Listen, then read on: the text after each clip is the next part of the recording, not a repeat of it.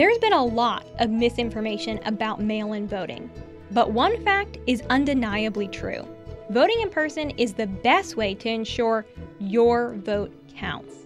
This year, more than 500,000 absentee ballots have been rejected and not counted in elections across the country. In New York City's June primary, more than 1 in 5 mail-in ballots were rejected. Don't be another statistic. Voting in person is safe, simple, and far more secure. Voting stations are implementing simple solutions to protect you on Election Day.